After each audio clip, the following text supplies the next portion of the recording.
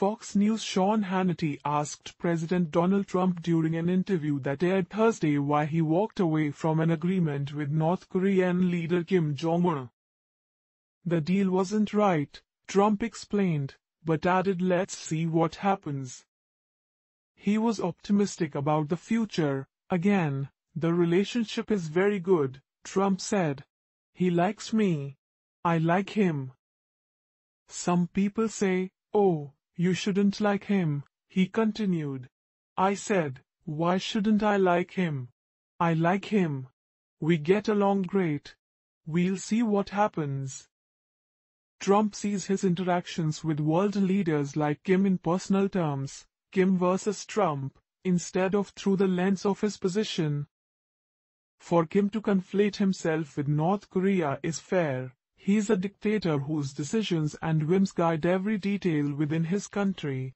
Trump, though, is the elected leader of a democratic nation who serves as a representative of the public, not himself. His power is checked by Congress and the courts.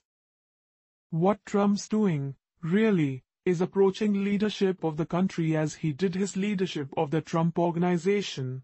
There he was dictator, enacting by decree whatever his heart desired. He embodied that company as Kim embodies North Korea. But now he has a new job. We have heard language like this from Trump before. Last July, as he prepared for a summit in Helsinki with Russian President Vladimir Putin, Trump expressed optimism about the discussion. Somebody was saying, "Is he an enemy?" "He's not my enemy," Trump said at a news conference. "Is he a friend?" "No, I don't know him well enough. But the couple of times I've gotten to meet him, we get along very well." Putin is pretty obviously not America's friend, and most Americans view his country as a critical threat to the United States. So Putin may not be Trump's enemy, but most Americans think he's America's. As unusual as this approach is for a president, it's even more remarkable that Trump would wonder aloud why he should be expected not to like him. This from a president who, during his first State of the Union address in 2018, said that no regime has oppressed its own citizens more totally or brutally than the cruel dictatorship in North Korea. Past experience has taught us that complacency and concessions only invite aggression and provocation, he continued. "I will not repeat the mistakes of past administrations that got us into this dangerous position." He went on to cite the example of how American student Otto Warmbier was treated while imprisoned in the country on trumped-up charges. After a shameful trial, the dictatorship sentenced Otto to 15 years of hard labor, before returning him to America last June, horribly injured and on the verge of death, Trump said. He passed away just days after his return. On Thursday, his tune was different. Kim felt badly about Warmbier's death, Trump insisted. "He tells me that he didn't know about it, and I will take him at his word." Warmbier's parents disagree. "Kim and his evil regime are responsible for the death of our son Otto," they said in a statement released on Friday. "Kim and his evil regime are responsible for unimaginable cruelty and inhumanity. No excuse or lavish praise can change that. That cruelty extends well beyond Warmbier." After describing what happened to Warmbier in his State of the Union address, Trump told this story, about a man who was in the audience.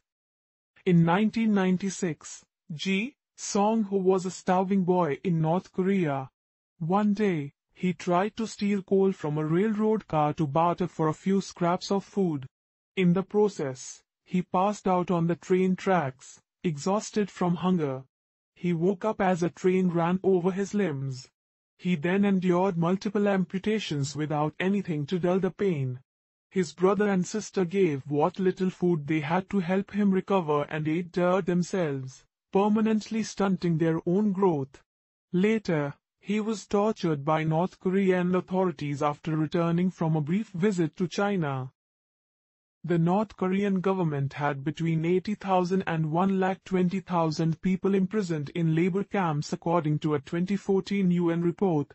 But those numbers fluctuate a lot because the inmate population has been gradually eliminated through deliberate starvation, forced labor, executions, torture, rape and the denial of reproductive rights enforced through punishment, forced abortion and infanticide, the report stated.